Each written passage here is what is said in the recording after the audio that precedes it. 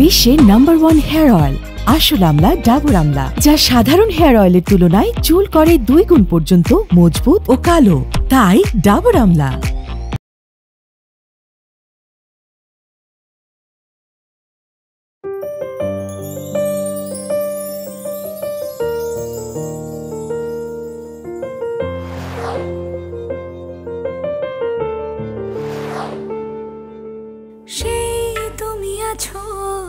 তুমি নেই,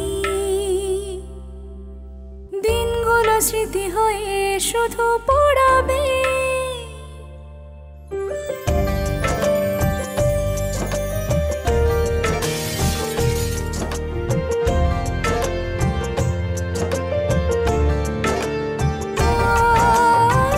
মাশরাফে Junya. Bike ছাড়া হেলমেট কিনছেন কেন? তোমার সাথে কথা বলতে এসেছি তো। তুমি এর আগের বার হুমকি দিয়েছিলে যে সামনে আসলে মারবে, তাই একটু আত্মরক্ষার জন্য আর কি। আমি মারলে কি হেলমেট আপনারা বাঁচাইতে পারবো? মানে আমি তো। হেলমেটটা খুইলা বসেন। সর্বনাশ হয়ে গেছে, হয়ে গেছে রুনা, সর্বনাশ হয়ে গেছে, সর্বনাশ। কিসের কি সর্বনাশ হয়ে গেছে মা? না না না, সর্বনাশ হয়নি। ফকির বাবা তোমার জন্য ছায়া মানব পাঠিয়ে দিয়েছেন, তার কাজ কিন্তু শুরু হয়ে গিয়েছে। আচ্ছা পেয়েছেন গয়না, সম্ভব হলে একটা রিভিউ দিয়ে দেবেন। সরি ম্যাডাম, আমি আসলে কিছুদিন ডেলিভারি দিতে পারছি না। তুতুল, তুতুল, হো আমি ভেবেছিলাম তুই ঘুমিয়ে পড়েছিস। ভালোই হলো তুই জেগে আছিস। বয় তো মা, জিনিস দেখ। দেখ তো, আমার তো সময় নেই এখন অর্ডার করে গয়না বানানোর, ভাবছি রেডিমেড কিনবো। দেখ তো কোন ডিজাইনটা পছন্দ হয়, দেখ তো। আবার গয়না কেন?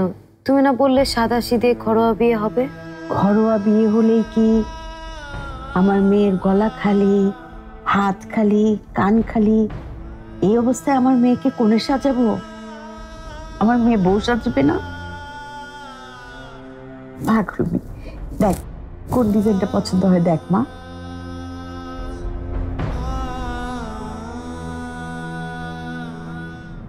বাহ, বেশ ভালো মানিয়েছে। একটা ব্যাপার কি জানো, তোমার বিয়েতে না খুব একটা খরচ হবে না।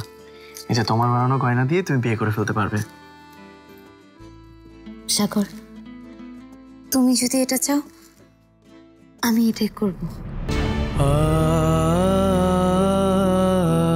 কি হলো তুতুল, কাঁদছিস কেন? আমি তো কান্না করার মতো কিছু বলিনি। কাঁদছি না, চোখ চুলকাচ্ছে তো তাই। আচ্ছা আম্মু শোনো, যৌতুকে তো অনেক টাকা চলে যাচ্ছে, তার উপরে আবার গয়না বানানোর কি দরকার? আমি যে গয়না বানাই সেগুলোই পরে নেব। ওসব কথা রাখ তুই, সত্যি করে বল, কান্না করছিস কেন? কার কথা মনে পড়ছে? কার কথা মনে পড়ছে না, আর কোনোদিন পড়বেও না। আমার কাছে লুকোচ্ছিস কেন? সেদিন তুই মনিদের বাড়িতে জেদ করে বললি সাগরকেই বিয়ে করবি, তারপরে আবার বললি আমার পছন্দের পাত্রকেই বিয়ে করবি। তারপর থেকে ক্ষণে কান্না করছিস, আনমনা হয়ে থাকছিস। তোর কি হয়েছে সেটা তো আমাকে জানতে হবে। আমি তো তোর মা, তাই না? তুমি ঠিকই বলেছ আম্মু, আমাকে কেউ ভালোবাসে না, সবাই করুণা করে, মিথ্যে প্রেমের অভিনয় করে। যেমনটা করেছিল আয়ান তেমনটাই সাগর করেছে। সাগর? সাগর তোর সঙ্গে মিথ্যে ভালোবাসার অভিনয় করেছে? হ্যাঁ হ্যাঁ আম্মু, দিনের পর দিন সাগর আমাকে মিথ্যে কথা বলেছে। সাগর এখনো বনিকে ভালোবাসে, ও বনির কথায় আমার সাথে মিথ্যে প্রেমের নাটক করেছে, আমার পাশে থাকার ভান করেছে, আমাকে বিয়ের প্রতিশ্রুতি দিয়েছে।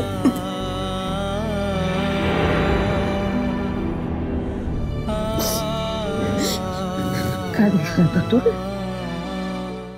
কাঁদিস না।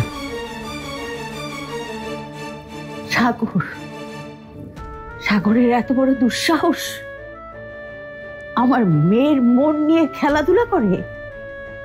আমার মেয়ে কি তার কাছে খেলনা? আমার মেয়ের মনে এইভাবে কষ্ট দিয়েছে, ওকে কঠিন শাস্তি দিব আমি। শাস্তি ওকে পেতেই হবে। আর মণিকেও শাস্তি দিব। মনিরও মাফ নেই।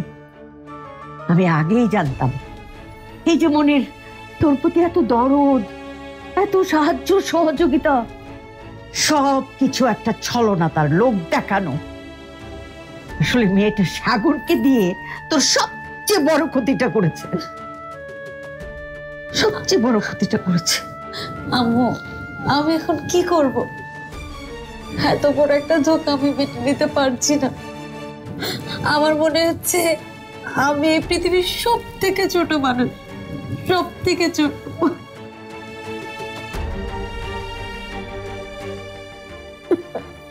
কাঁদিস না মা, কাঁদিস না। সবাই শুধু আমাদেরকে ঠকিয়েই যাবে। হ্যাঁ, সবাই শুধু আমাদেরকে খেলবে আমাদের নিয়ে, সেটা আমি হতে দিব না। মন শক্ত কর। মনি না, মনি, তাকে আমি কঠিন শাস্তি দিব। ভয়ঙ্কর শাস্তি পেতে হবে মনিকে। কখনো এই মেয়েটাকে আমি ক্ষমা করব না, কখনো না। তৈরি থেকো মনি। আমার তুতুলের চোখে পানি।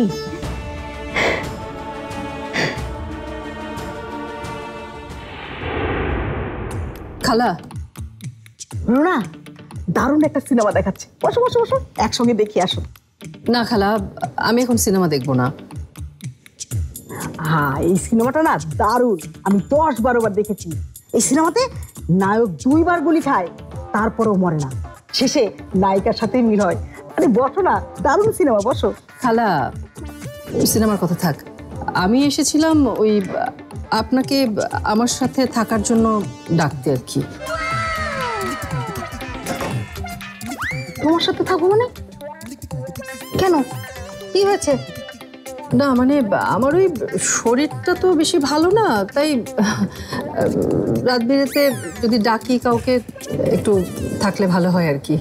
সবাই শুধু আমাকে চাকরের মতো খাটাচ্ছে, রাতে যে একটু আরাম করে ঘুমাবো সেটাও রুনার সহ্য হচ্ছে না। কি হলো খালা, চলেন? না মানে তোমার সমস্যা হলে আমাদের ডাক দিও, আমরা দৌড়ে চলে যাব। আর তাছাড়া তো ফোন তো আছেই, একটা কল দিও। খালা প্লিজ চলেন না। আপনি থাকলে ওই রাত বিরেতে আর কাউকে ডাকাডাকি করতে হবে না। না না রুনা, আমার না নাক ডাকার সমস্যা আছে। শুধু শুধু তোমার ঘুমের সমস্যা হবে, পরে ঘুমাতে না পারলে আমাকেই গালমন্দ করবে। একদম না খালা, জানেন তো সাদিকও তো নাক ডাকতো, সেই নাক ডাকা নিয়ে এত বছর কাটিয়ে দিয়েছি। কোনো সমস্যা নেই খালা, আসেন তো, আসেন। রুনা, সমস্যা আরো আছে। আমি না হাত পা ছেড়ে ঘুমাই, মাঝে মাঝে ঘুমের মধ্যে পাশের জনকে চড় লাফি ঘুষিও মারি। আচ্ছা আচ্ছা, বুঝেছি খালা, তাতেও আমার কোনো সমস্যা নেই, আপনি চলেন। রুনার নিশ্চয়ই কোনো ঝামেলা হচ্ছে, কিন্তু সেটা সে বলছে না।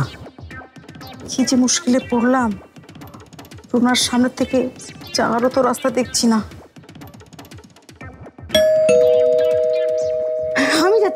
আমি যাচ্ছি।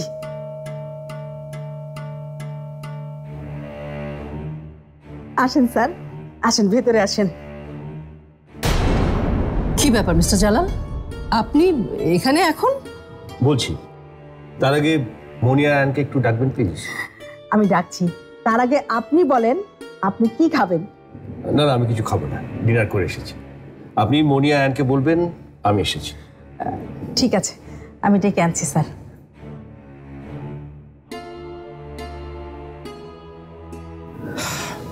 তারপর কেমন আছেন রুনা?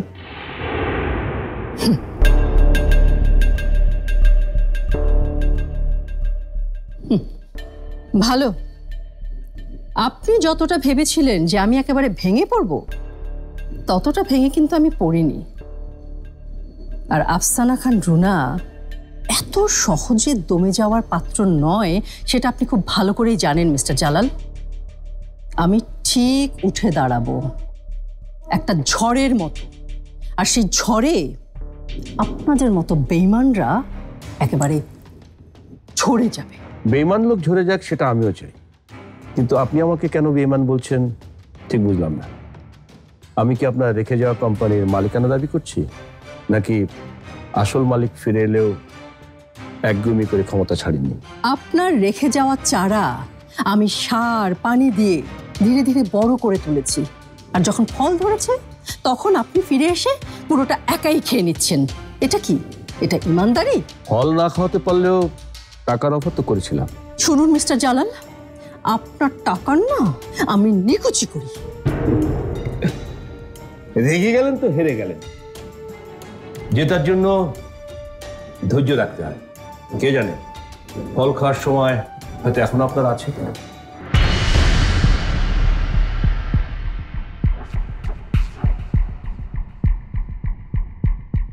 স্যার, আপনি এই সময় কি মনে করে কোনো ঝামেলা হয়েছে? না মনি, আজকে আমি কোনো ঝামেলার কথা বলতে আসিনি। স্যার আমাকে বলেছিলেন আজকে রাতে আসবেন একটা সারপ্রাইজ নিয়ে। তাই নাকি স্যার? আপনি কি রুনার চাকরিটা ফেরত দিচ্ছেন? আলা, মুখটা বন্ধ রাখেন প্লিজ। আপনাদের বেশিক্ষণ অপেক্ষা করাবো না, বলছি।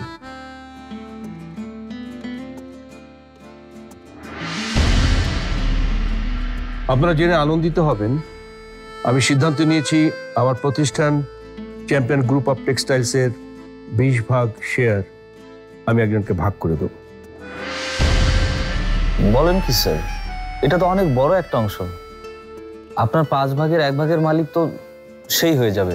বলেন না স্যার, কে পাচ্ছে আপনার শেয়ার? কোম্পানির কোনো অংশ না হয়েও যে বারবার আমার উপকার করেছে, বিপদে ঝাঁপিয়ে পড়েছে, সেই মণিকে আমি 20% শেয়ার দিচ্ছি।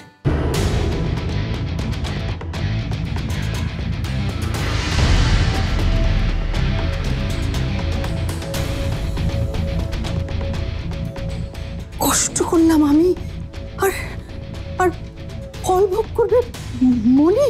বলেছি তো, মণি যে আমার উপকার করেছে সেই জন্য আমার এই শেয়ার মালিকানা। মণি, এদিকে এসো।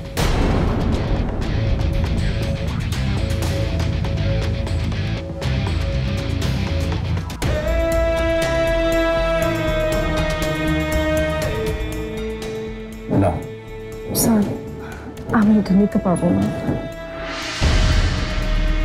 এটা রুনার অংশ, সে তো নিতে যাচ্ছে না, তাই আপাতত তোমাকে দিচ্ছি। পরে সময় বুঝে রুনাকে বুঝিয়ে দিও। ও তাহলে ঠিক আছে। আপনাদের বিরক্ত করে গেলাম, আমি আসি তাহলে। ভালো থাকো মনি। অভিনন্দন মনি, এখন আমি গর্ব করে বলতে পারবো আমার বউ আমার অফিসের 20 ভাগের মালিক।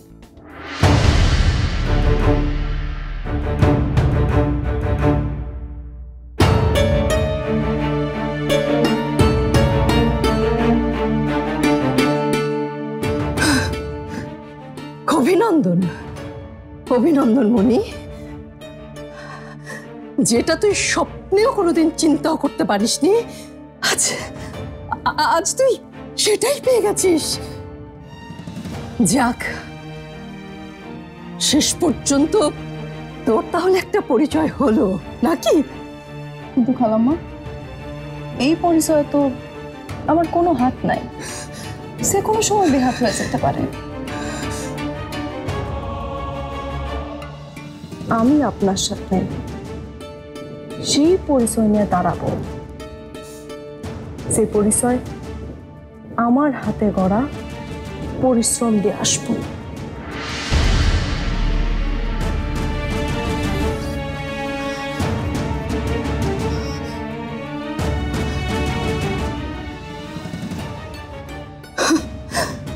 বুঝি বুঝি বুঝি আমি আমি সব কিছুই বুঝি। ওই জালাল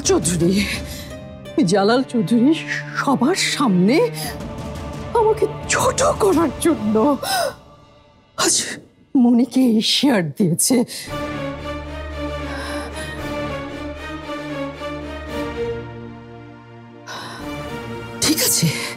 ঠিক আছে, আমি আমি আমি আপনাদের সবাইকে দেখে নেব, সবাইকে।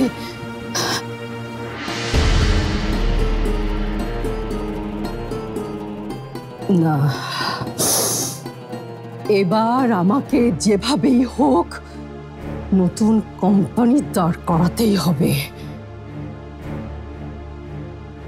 মনির সমান সমান না হতে পারলে আমি তো একেবারে মরেই যাব। ওই শেষ ভরসা হিসেবে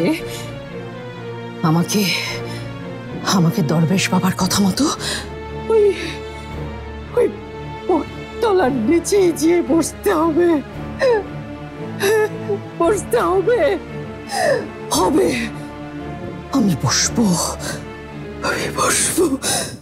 আশ্চর্য, আপনাকে একটা কথা বলে আমি শান্তি পাই না।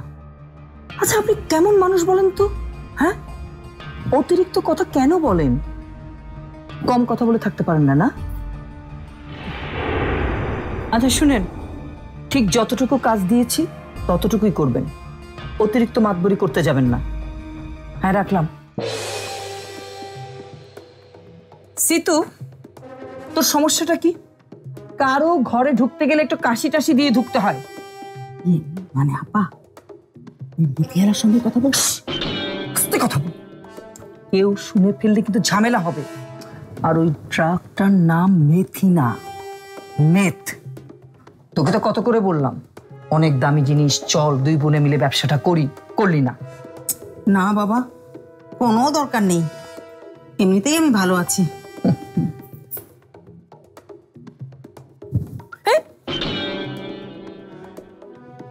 এ বালিশ নিয়ে কোথায় যাচ্ছিস তুই? যেখানেই থাকি, যেভাবেই থাকি, তুই অন্তত সুখে থাক, রাত্রে আরাম করে ঘুমা। সিতু, তুই আমার আরামের জন্য ঘর ছেড়ে দিচ্ছিস, এই কথাটা আমাকে বিশ্বাস করতে বলছিস? বালিশ নিয়ে চলে যাচ্ছি তবু বিশ্বাস হচ্ছে না? না মানে, তাহলে তুই ঘুমাবি কোথায়? বাড়িতেই, কোনো এক জায়গায়। আমার আর কি বল, যেখানে রাত সেখানেই কাত। ভণ্ডামি বাদ দিয়ে সোজাসুজি বল, কোথায় যাচ্ছিস? আহা, আমি যেখানেই ঘুমাই তাতে তো মানে রুনা খুব করে অনুরোধ করলো রাতে ওর সাথে ঘুমাতে, মানে হাতে পায়ে ধরলো আর কি, তাই আর না করতে পারলাম না। রুনা তোর হাতে পায়ে ধরেছে? না মানে সরাসরি ধরেনি, ওই রকমই আর কি। আমি যাই আপা, খুব ঘুম পাচ্ছে।